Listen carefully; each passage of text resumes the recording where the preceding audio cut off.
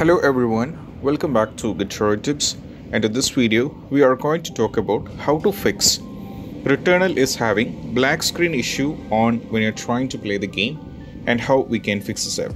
So let's dive into it. So the first one we have to do is a simple step that did work for many users, as I have found it in Reddit, on Quora as well, and even in the Steam community forum. So just go over here in the search and you have to search for Microsoft Store. Open Microsoft Store.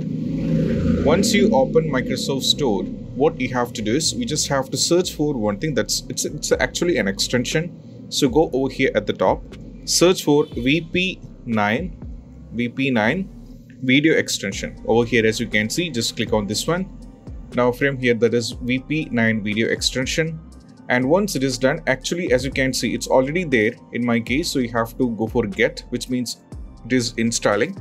So if you get an option to open it, which means it is not installed. So right now it's already installed. Right now I'm having open, in the sense it's already there in my PC.